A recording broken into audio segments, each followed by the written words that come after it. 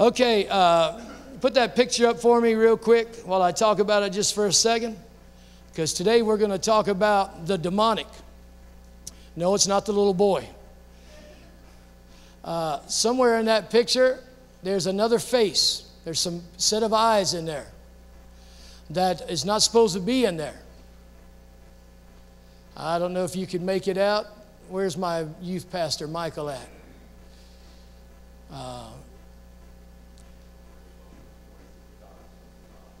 Is that the one that's going sideways? Okay, yeah. Okay, well, you're going to see a couple of more in a video that's going to be a lot clearer than that.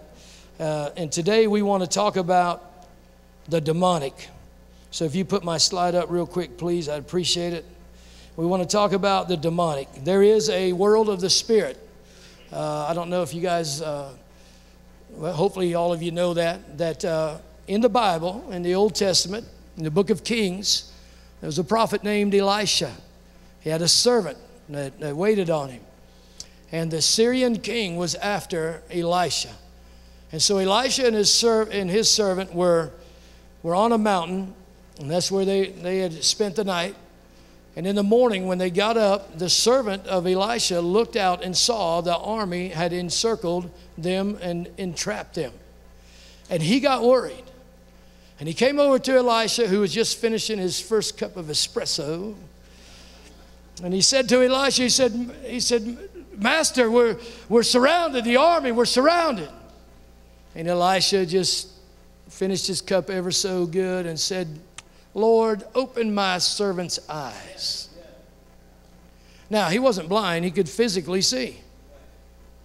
But he could not see into what is called the fourth dimension, the world of the spirit, until God opened his eyes. And so when his eyes were opened, he saw that on that mountain there were all these angelic beings and chariots of fire.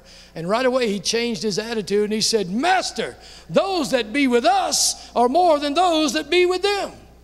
And right now, if God opened all of our spiritual eyes, one thing we would see definitely would be angelic beings.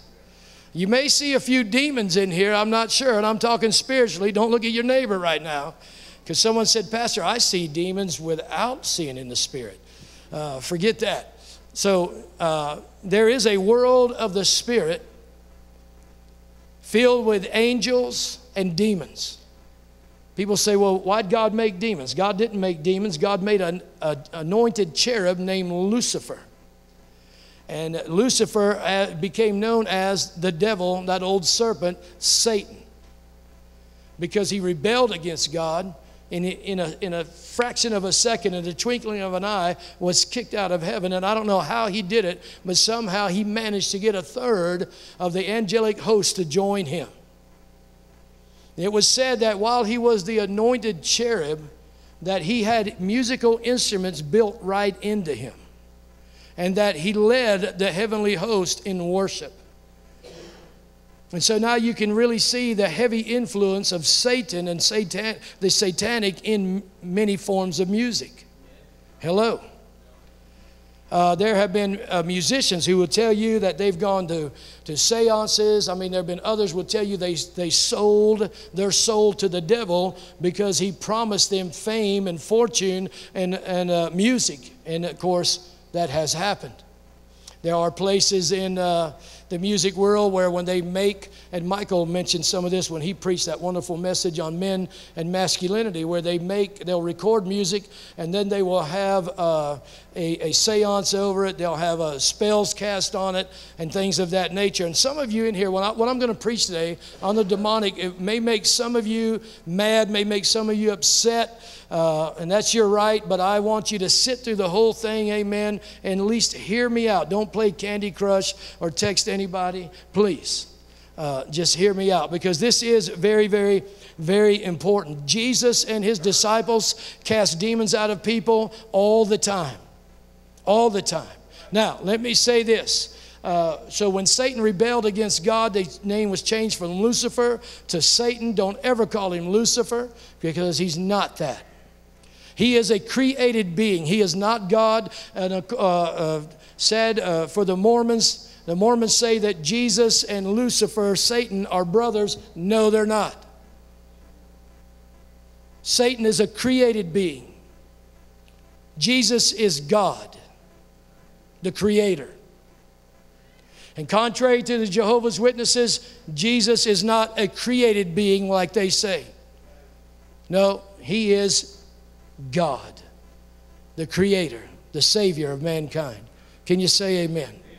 So, the devil, because if you name the name of Jesus, the devil is literally, he and his demons, they are under your feet. Because you are in Christ. And all of his enemies, including Satan and his demons, they are under his feet. The Bible says that hell was not meant for man. Hell was made for the devil and his angels, or his fallen angels, his demons. There's only one devil, that's Satan, and there are many demons. But they are all fallen angels. He was just one of very high rank.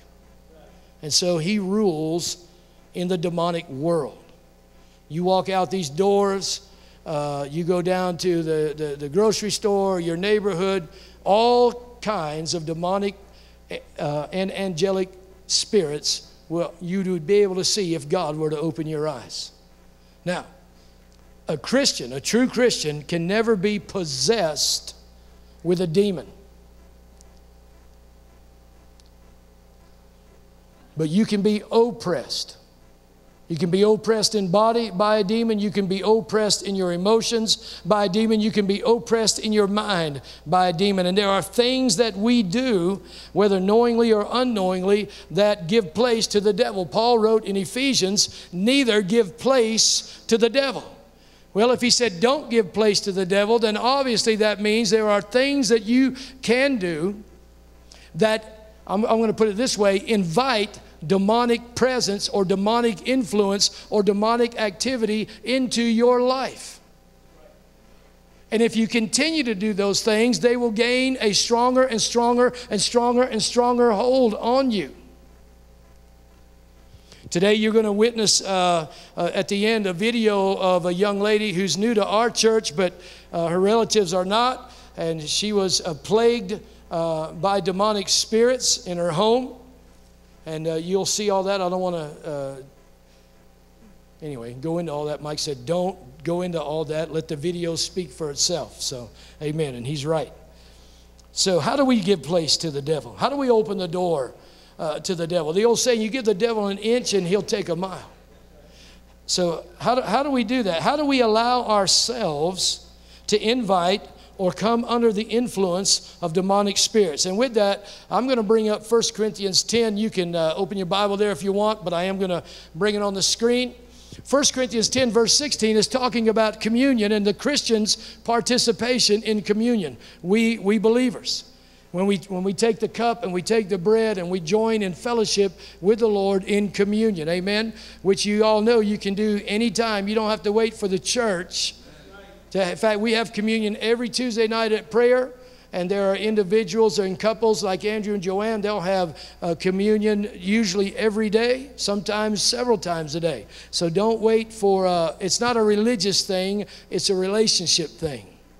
So here he's talking about the cup of blessing, which we ask God's blessing, does it not mean that in drinking it we participate in and we share a fellowship, a communion in the blood of Christ? And we say, yes, we do. And the bread which we eat, does it not mean that in eating it we are participating in and sharing a fellowship with, a communion in the body of Christ? And so my question is, if we always say, we say, hey, Pastor, if I could just get my friend to church, if I could just, I know they'll come and they'll come in under the influence of the Holy Ghost and they'll feel the presence of God, and they'll have to deal with that. Well, it's the same with the evil. There are places that you walk into and you can feel the demonic presence. You can feel the evil presence. Hello? And some of those places are churches. Now, I'm going to step on some toes this morning. But they'll heal if you let Jesus heal them. Okay, so here we go. Because some of these spirits, these demonic spirits, are religious.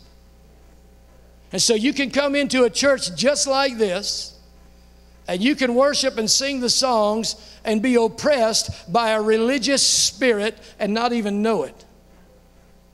And then when someone points it out to you, one reason you know you have been oppressed or under the influence of religious spirit, you'll get mad at the truth and you'll want to hold on to your tradition.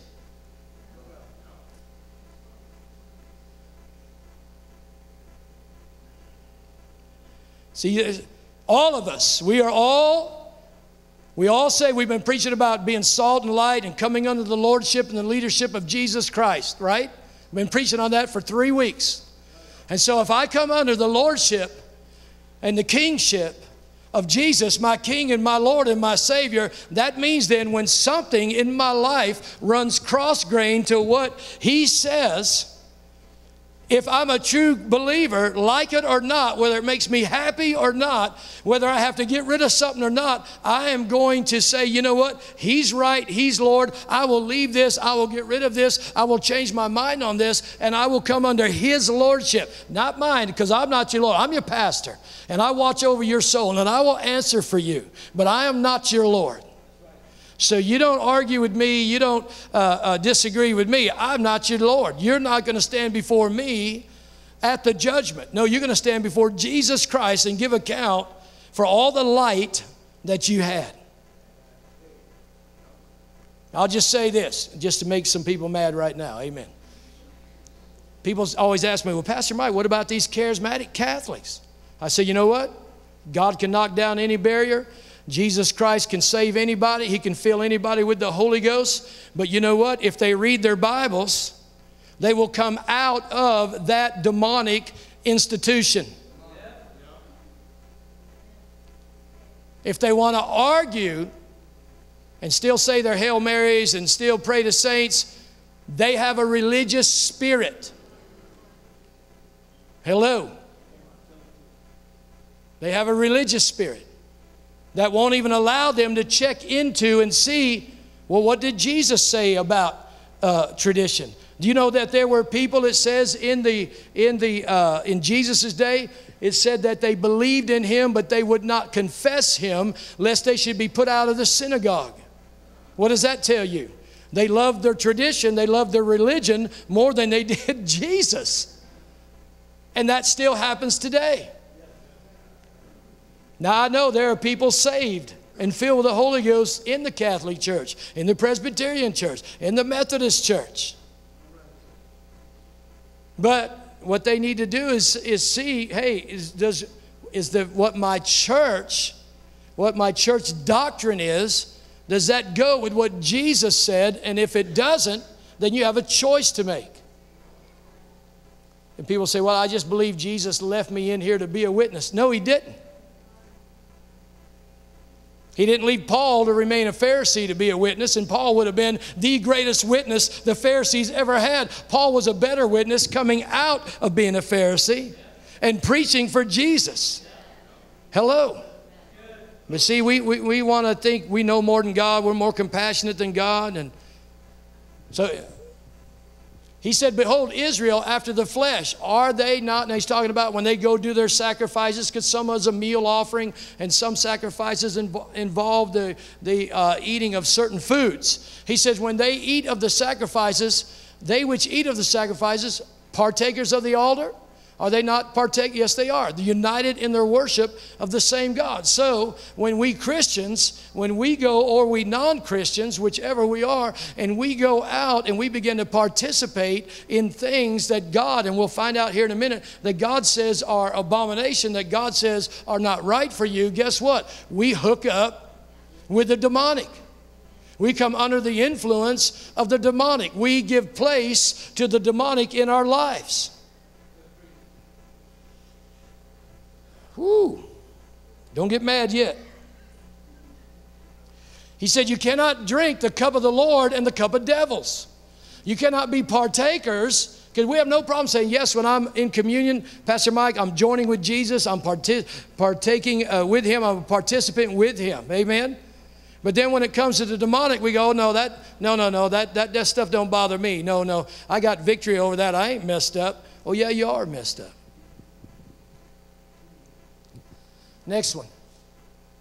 God talked about it. God told the people of Israel, he said, listen, I'm going to deliver you. You're going to go into these heathen nations. There's 7 nations I'm going to drive out before you. God said, you're going to possess their land. You're going to have crops you didn't plant, your houses you didn't build. I'm going to bless you.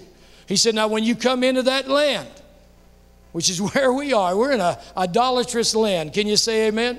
He said, the graven images of their gods you will burn with fire. An example, somebody, one of your friends, they go somewhere, say they go to India, and they bring you back, and maybe they're Christian, maybe they're not Christian, doesn't matter. And they bring you back this little statue of Buddha as a gift. And you're like, well, maybe it's made of marble. You're like, wow, I don't worship that, so that's pretty. I'll just keep that in my house. Well, Pastor Mike, you're superstitious. No, I'm spiritual. I believe God knows more than I do. I believe when God tells me, don't you bring it into your house, you better take that thing out and burn it or crush it or do something with it. I believe God knows what he's speaking of. So now nobody's going to bring me a Buddha from India. Thank you. He said, the graven images, don't you get them. You shall burn them with fire. You will not desire the silver or gold that is on them. You will not take it for yourselves, lest you be ensnared, entangled, entrapped by it, for it is an abomination to the Lord your God. Now that's what he says. And then the next verse he says, neither shall you bring an abomination into your house, lest you become, that means cats. No, just kidding you, just kidding you. All the cat lovers just turned me off right there. Amen. I'm just kidding you. Just want to see if you're awake. Amen. Don't want you to get mad at me yet too much. Neither shall you bring an abomination into your house, lest you become, this is God talking. He knows. He sees in the spirit world all the time. He knows that when the Buddhists worship the idol, there's demons behind those objects receiving the worship. Hello.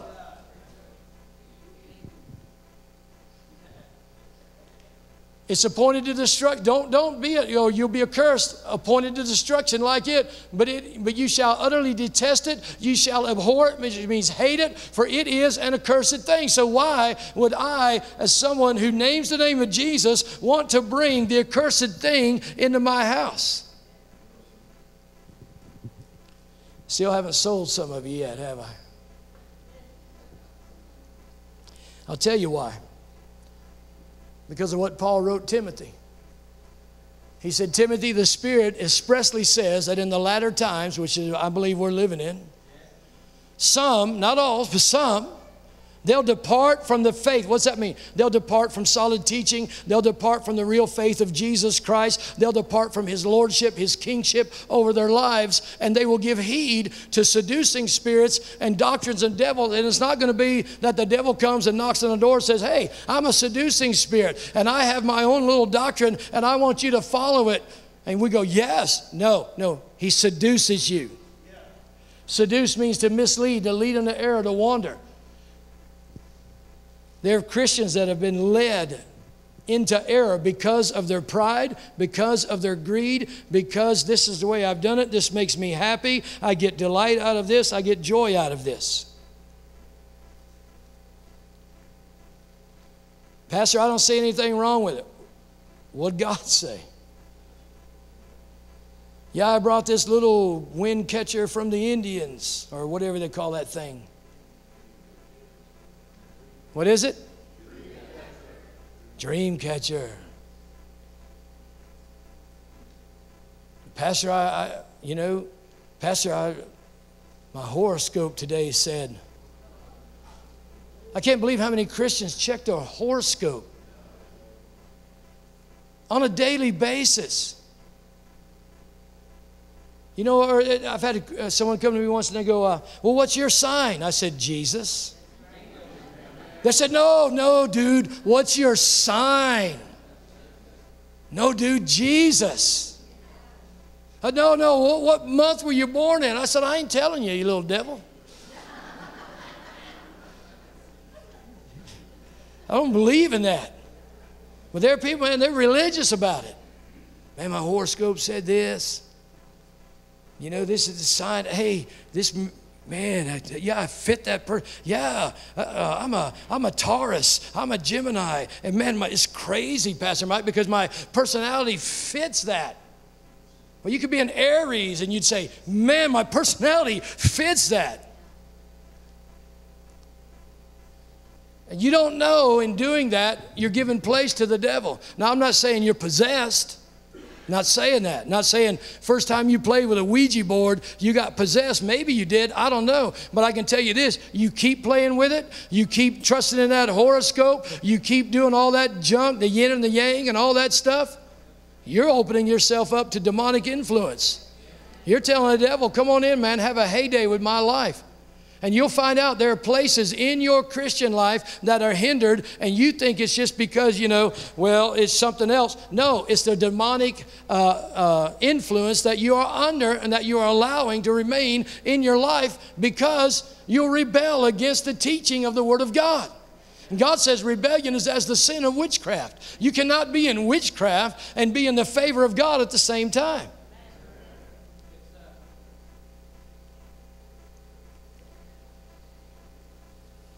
So, hopefully when you came in, you got an extra piece of paper because I passed it out, has this list on it. And if you didn't, try to grab one on the way out. Inviting demonic activity or inviting demonic influence in your life. Now, sometimes this is done willingly. Sometimes this is done unknowingly. Hello. And some of you, you're going to probably fight me on some of these. And I hope not, because I'm not in the best shape right now and I'd lose. But let's go. Fear. And I'm talking about, there's all different kinds of fear. I'm talking about fear when people go and watch these horror movies. I'm talking like Freddy Krueger. How many remembers that? Don't raise your hand. Freddy Krueger, The Exorcist. You know, some of these, and Christians today, oh, that's just a movie. I know it's just a movie. But do you know the spirit behind it? Oh, it's just a Buddha. I know it's just a statue. But do you know the influence and the spirit behind it? Do you know while in doing that, you're opening yourself up to demonic influence, demonic activity? Gore films. Psalm 11:5 says, he that loves violence, my soul hates, God said. Now, the word violence there is cruelty. That would be like Criminal Minds, that TV show, where they show these bad people and they're filleting people alive, or they're cutting out their organs while they're still living so they can hear them scream. That kind of, I'm not talking about like the movie Unbroken about the war hero, or 12 Strong about Afghanistan. Not talking about that kind of violence. That's all over the Bible. Talking about the violence that's unjust. The violence that's ungodly, the violence that's, like I say, it's, you know, Last House on the Left, Texas Chainsaw Massacre. Yeah, and I know that stuff's out there, but I ain't going to pay to see it. I'm not going to open myself up to it. So horror and gore films will open yourself up to invite demonic influence, sexual sins. And don't just think of the unmarried people. I mean, we're talking incest, we're talking child molestation. There are sexual sins that husbands and wives commit. Hello.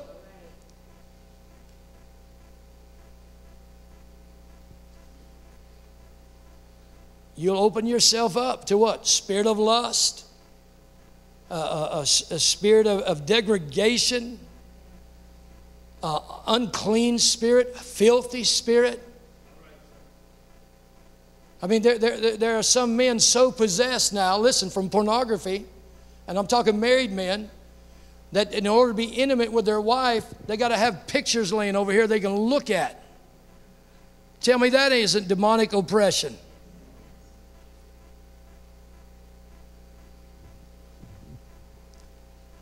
Bitterness, man, that's a huge one. Bitterness not only opens the demonic influence to your spirit, but also to your bones and your physical body. Bitterness does.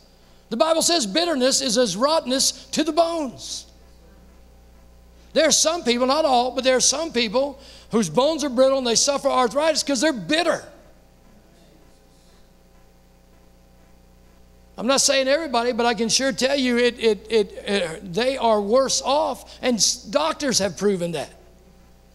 Doctors have come out with reports that if you're a bitter person, if you're one that, let's just get on, holds unforgiveness, and you're bitter, you're more susceptible to disease. You're more susceptible to bone disease and arthritis. Witchcraft, the occult, you can read those yourself. The Ouija board. There are people, people buy their kids that for a game at Christmas. No. Oh, look, that thing moves around. I'm not pushing it. Yeah, guess who is?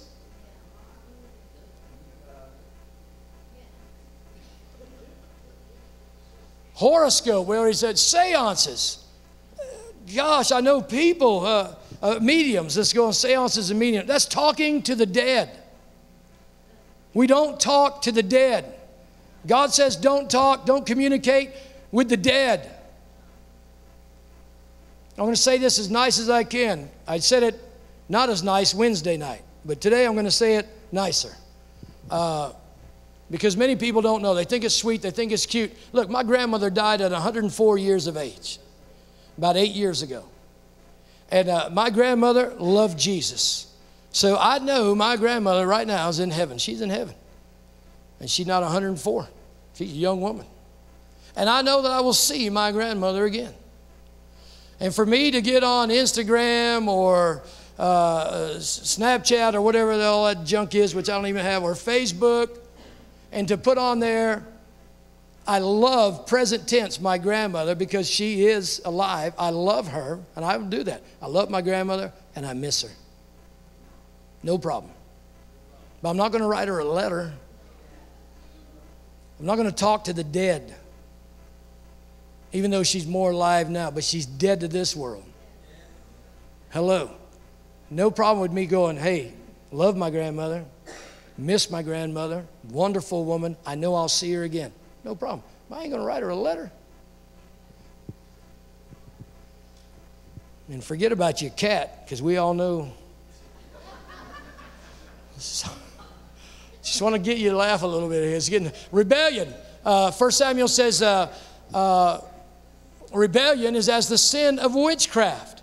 You know why? Why God said rebellion is as the sin of witchcraft? The underlying theme of witchcraft is do as you will. And that's what rebellion says. I'll do what I want.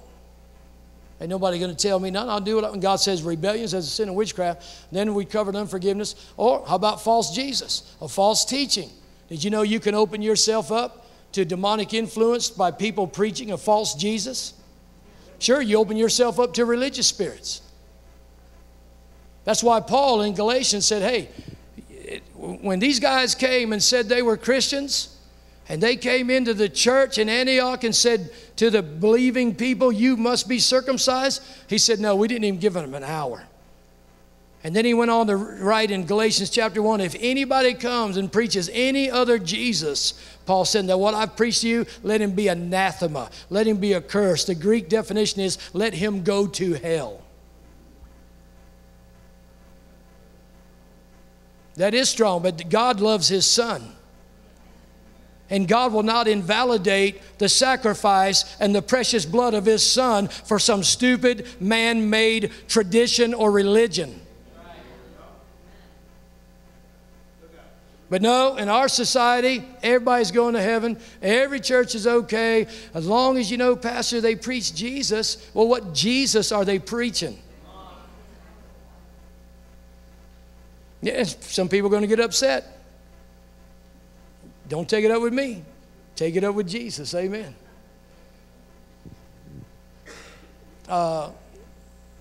False Jesus, false teaching. Next one.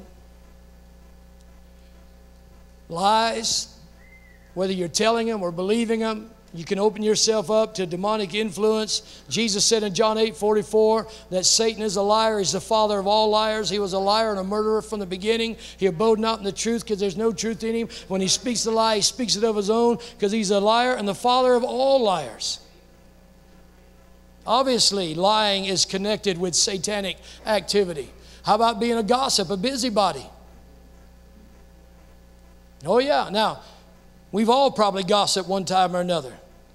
Does that mean I'm possessed? No, no. But if you continue to do that, you continue to gossip, you continue to be a busybody, yeah, you're opening yourselves up to unclean spirit, to a demonic influence in your life. Sure you are. Look it up. How about being an accuser or a slanderer? That's what Satan is called, the accuser of the brethren. Come the slanderer. To accuse. I don't want to participate with him. I don't want to side in with him. I want to be part of his camp. And then there's false spirits, which we're talking about. How about pride? Pride in your race, pride in your finances, pride in your profession, pride in your hobby, pride in your looks. How about pride? That's the number one downfall of the devil, was pride. He said, I will go into heaven. I will exalt my throne above the throne of God. I will be like the Most High. I. Right in the middle of sin, S-I-N, is a big fat I. Whew. And all this is done. I mean, there's plenty of stuff we could put up there where we invite demonic activity. And I would ask you to research your Bible and see what God says about it. These all and more give the devil a foothold or a stronghold in your life. He's out to confuse you. He's out to cause you to be bewildered, to be perplexed. He's out to smear and muddy the Word of God and to make it where you say, man, I'm not quite sure about this.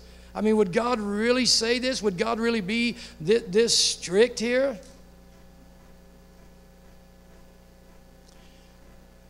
He wants to get you to where you can't distinguish between right and wrong, good and evil, to combine without order, the jumble, to desensitize. Man, we're getting desensitized. Things that used to move us and bother us, they don't anymore.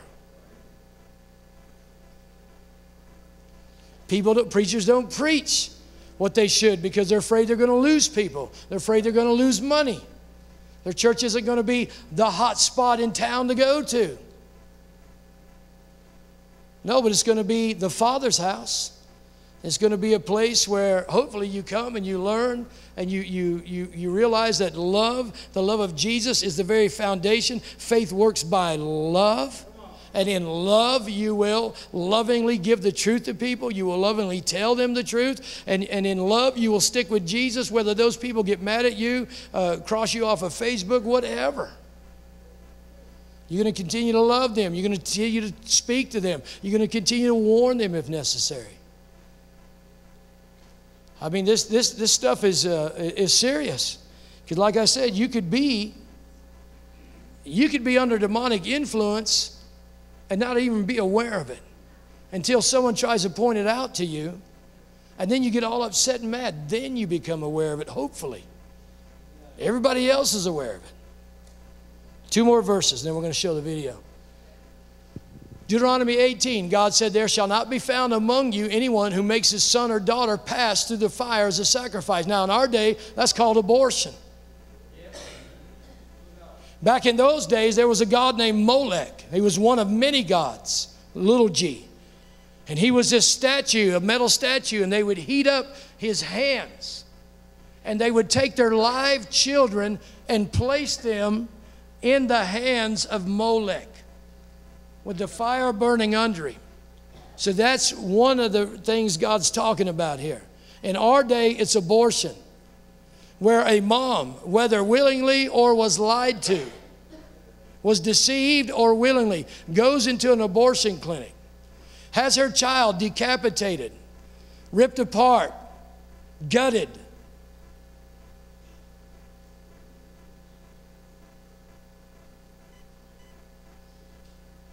So you'll not make your son or daughter pass through the fire as a sacrifice. There will not be found among you one who uses divination, tarot cards, fortune-telling cards, one who practices witchcraft, trying to contact Satan trying to get special blessings, if I could put it that way, from the satanic world. One who interprets omens. Oh, dude, I saw an omen. Oh, yeah, no, that was just a white owl.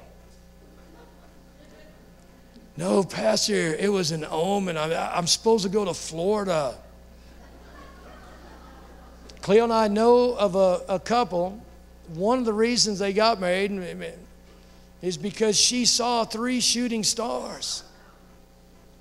They're divorced today. Horrible divorce.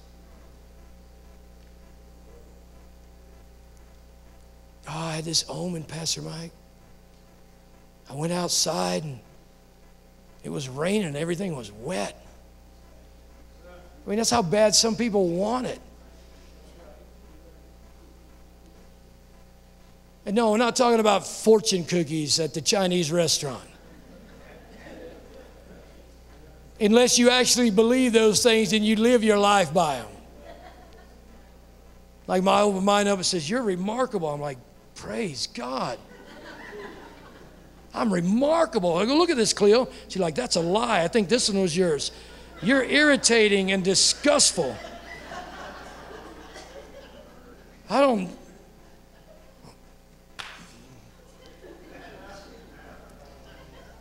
Friend of mine once, he opened a fortune cookie. There was no fortune in it. He goes, I wonder what that means. I said, that means you're going to die. You know, you don't have a future, man. And for a little bit, he believed that. He's still alive today. That was years ago. Fortune telling, one who or sorcerer. Here we go. Last one. Or one who casts a charm or a spell. You know, if you're out witnessing or whatever, you're at work and whatever. And let me say this. I said this first service. Thank God for those of you that have a secular job and you're around a bunch of devils. Because you're to be salt and light. Amen. And you're the only salt and light that they have. Amen. I know people go, oh, I wish I just worked around Christians. No, you don't. You go ahead and get your job at the Christian bookstore. You'll like it for maybe a couple of days. And they'll be like, can't stand these Christians. Amen. What good is it being a light among other lights? You need to change your perception, man. I want to be a light around a bunch of darkness, because guess what? The love of God in me can handle it. That's right. Come on, brother. The love of God in me, I can't handle it, but the love of God in me can. Or one who casts a charm, if they try to cast a charm on you, a spell, I say, go ahead. It's just going to bounce off of me. It's going to hit you, so what? You better not do it. You try to cast diarrhea on me?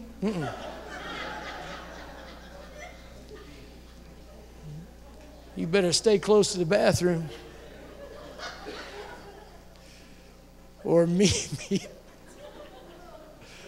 or a medium, or a spiritist, or a necromancer. There it is, one who seeks the dead, seeks to talk to the dead. Everyone who does those things is utterly repulsive to the Lord, and because of these detestable practices, the Lord, your God, drives out these nations before you. So I hope this, if nothing else, it's giving you a thirst to check into the demonic and make sure, you may need to go through your house and see if you got anything in there. That we're going to see this testimony real quick. And this is of a young woman that Elevate is now her church home. Her brother-in-law is Taylor Valderez, sitting back there, and Laura's the sister, and she's back there. Amen. It's Claudia, and she's going to give you a testimony. Anyway, it'll speak for itself. Go ahead. My name is Claudia Flores. I was raised in California by my mother, who was a single mom of 4 children. We grew up as Catholics, and we've been here in Nebraska since I was 13. The Virgin Mary was always part of our home. My mom, was a big believer, and as I was growing up, I became a big believer as well. Catholic was always, in our home. I always had a Virgin Mary in our home. I was a big believer of St. Jude in our home as well. And have been since I was little. Within the last year, it's been one negative thing after another. We went from having, a beautiful townhome to having to move into a one-bedroom apartment with my 3 children. My husband has been in and out of jail, struggling with drug addiction. 3 months ago, I started noticing different things happen in our home. I started with, my keys were being misplaced all the time. And there was money missing when it was just me and my children home. My husband wasn't in the home at the time. I couldn't sleep at night. I would be really tired and wake up at between 2 and 4 in the morning, just drenched in sweat. And I was just terrified, and I didn't know what I was scared of. Went in my bathroom, again picking up, and then from when I walked back out in the living room, I just noticed a really strong smell. Right away I knew that it was rubbing alcohol from, the strong smell from it. And I looked around. At first it was poured onto my couch. Just half a bottle poured onto my couch. Cleaned that up with towels, took the towels back into the basket, and then walked in my bathroom to make sure that the rubbing alcohol was there. And it was open, and it wasn't where I had put it. We had never used rubbing alcohol. We just have it in the home just in case. And I was by myself, and I went back to the living room to finish picking up. And I used to have a stand with my Virgin Mary, my St. Jude. I had candles, rosaries. There was a huge puddle of rubbing alcohol right underneath that. Again, cleaned it up, walked back in the bathroom, and it was moved again from where I had placed it the same morning with nobody else being home. I've always used Snapchat to take pictures, and on Snapchat you can, take pictures of yourself, and it has this thing to where you can add, a puppy face to your own. It detects your face, so it could put on puppy nose, ears. And if you're doing it with another friend, it also detects their face to where it's going to put the same effect on them, whether it's bunny ears or a puppy face. 6 months ago, I I took a picture by myself, nobody else around me. I was by myself, and the picture, it had a little crown. It would put a crown over my head. So when I took that picture, I looked at the picture and I noticed that it had detected another face, but there was nobody there. It was just the crown by itself. And so I brushed it off, just thought it was just my phone, old, being messed up. And about 3 months ago, I noticed it again, but this is with I had gotten a whole new phone. I was taking pictures again at home, and I was doing the puppy face on my Snapchat camera, and at that moment it detected another face right behind me, with another set of puppy ears and the nose, and it just it did catch my attention at then, but within the last month I was taking pictures, and it was another face everywhere I was going, everywhere, right behind me, beside me. If I was taking pictures with another person, it was there too. I could see the eyes. I could see the eyes, and I could see the frame of the nose. I would say within the last month, it had gotten so bad to where I was facing my phone towards the ceiling or the wall, and I could see the face there. It was the eyes. It was the whitish, I would say, very different eyes. I could even say it looked angry. And it was to the point to where I didn't even want to take pictures anymore. My sister Laura did mention to Pastor Mike what was going on, and then she asked me if it would be okay with them to come over to my house to pray with me and pray for me and pray for the house. They were there when I got home. I invited them into my home, and I explained everything that was going on in and out of the house. Jessica sat down with me and started asking me questions about what was going on. As Jessica was praying, she was asking me questions too. One of the questions she asked me was if I was ready to accept Jesus into my life. I said, yes, I do. I want Jesus in my life. As we were praying, Jessica stopped and asked me if I knew what speaking in tongues were, and I told her no. And she asked me if that's something that I wanted to do, that I wanted to learn, and I agreed, and I said yes. So she started speaking in tongues, and she just told me, just, you know, open your mouth and start praying, and it'll happen, it'll come. So I started praying. Nothing was happening. So then I just all of a sudden felt something over my mouth to where I couldn't even pray. I couldn't, and let alone speak and say nothing. She just kept telling me, just say it, you know, just open your mouth and just pray and it'll happen. And something was holding on to me to where I can't even talk. Kirby was praying in the back. My brother-in-law Taylor was also praying next to my sister. My sister was holding my hand. Jessica was on the other side of me, praying with me, holding my hand. I was still not I couldn't speak, I couldn't pray. So at that point, Pastor Michael asked me, do you feel something over your mouth, around your neck? And I said, yes, I do. And at that moment, Pastor Michael put his hand on my head and started praying and told something to get out. As that happened, you know, I heard Pastor Michael saying it a couple times, you know, get out, get out. And after that, I fell down on my knees, and I felt like there was something that I needed to let out. And when I finally did open my mouth, I just started throwing up. Just repeatedly started throwing up. I remember, you know, getting up, and I was asked if there was something in the house that I felt that I wanted to get rid of, that I felt like, you know, in my heart that it shouldn't be in my home. And I said yes. I immediately got up. I started taking out my Virgin Mary, my huge St. Jude picture frame that I had in my living room. I had a small St. Jude statue in my living room as well. Candles, rosaries. Pastor Michael asked me if I was feeling any pain, and I said yes. I felt like a lot of pain on my lower back and a lot of pressure. Then he mentioned that it was religion holding on to me, didn't want to let me go. He asked me if he could lead me into a prayer, and I said yes.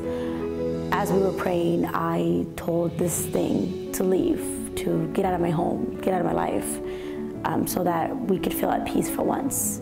And after that, Pastor Michael asked me how I felt, and I just said I felt good. I didn't feel the pain. I didn't feel that pressure anymore. Since that day, I've felt great. I feel at peace. I've gotten into a new home, thanks to the church, thanks to Jessica and Kirby, who've been such a huge blessing. Pastor Michael too, my sister Laura, her husband Taylor, Jessica, on an everyday basis texts me, see how I'm doing. I keep being blessed with one thing after another. I want to thank Jesus for everything, because without him, none of this would have happened. Thanks to him, he blessed me with bringing me into Elevate Church. I could not think about one time that I was blessed like this, going to a Catholic church. I couldn't even tell you what I learned when I used to go to the Catholic church. And thanks to Jesus for bringing these people into my life. Now I know more, I want to know more. I want to know more about God. I want to learn everything I can about God. And I just want to thank Elevate Church, because without Jesus and them, this would have never happened. Amen. Give it up for Jesus, will you?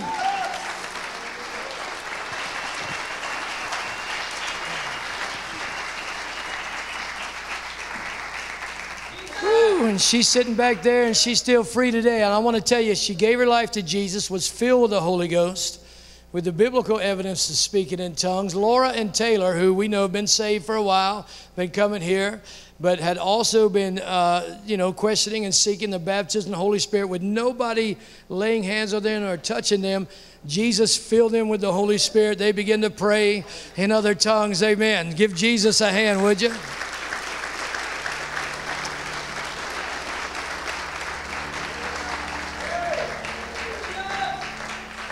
So I want us all to stand. Go ahead and play, Wesley. I want us all to stand. And I'm going to dismiss you here in a second. If you're going to come out to the helicopter drop and you want to help set up the perimeter, I need you there at 1:30. If you want to come out and just help and be inside the perimeter to keep children from running in, I need you there at 2 o'clock. If you just want to come with your camera and take pictures of a helicopter that gets 10 feet off the ground, please come. Amen. And if we have eggs left over, we'll throw some out for the non-special needs children that want something. So we'll do that too. But more importantly, right now, I'm going to pray to dismiss you. But listen, you watch this and you heard the preaching. If you're here today and you say, Pastor, I need to recommit my life to Christ, man. I need to recommit my life to Jesus. When we say amen, I want you to come over here where I am. Now listen, there's a difference between the flesh and demonic activity. A lot of things we want to blame on the devil. No, you just need to quit. Just go throw the porn out of your house and quit it. Just go dump the alcohol down the drain and quit it. Some things are the flesh. You can't cast the flesh out. I wish we could, but you can't. You're going to live with it. You got to subdue it. But if you're here today, you say, Pastor, I've tried all that, man. I've done. I think I may be under demonic influence. Well, we want to pray for you too. So if that's you, when we say amen, I want you to come over here, my elders and them, they will pray for you for deliverance. If you need to recommit your life to Christ or want to receive Christ in your life, please come over here where I'm at. Lord Jesus, thank you for today. Thank you for your protection, Lord, watching out for us. Thank you for your protection out there at the helicopter egg drop, Jesus. Pray everything be safe, Lord, in Jesus' name, that the children have a great time, be blessed. And Lord, I just pray right now for those who need to recommit their lives to you. Right now, Holy Ghost, you would convince them. Right now, convict them right now. And Lord, those that want prayer for deliverance, Jesus, thank you in advance. Thank you in advance for your great power. In your name we pray. Amen. God bless you. If you need to recommit your life to Christ, please come. Let me pray for you. If you feel you need some type of deliverance, please go over there.